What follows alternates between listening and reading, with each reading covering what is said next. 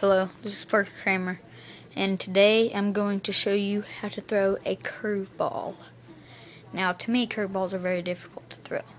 I mean, I used to always go through YouTube and look at curveball videos, and I never could. It's just, they all say to, but they don't work, and this is the way that will work for juniors. Alright, you get your fingers like this. You have the ball, and you got your finger in the lace. You put it like this.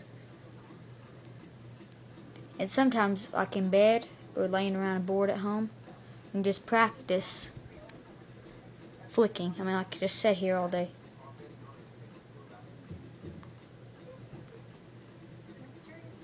And just practice flicking real hard. And, well, here's how you do it. You get the ball. You come down, and you just throw it. You just come down. When you get about right here, 3/4 of the way, you turn the ball facing towards you, so it'll be like this.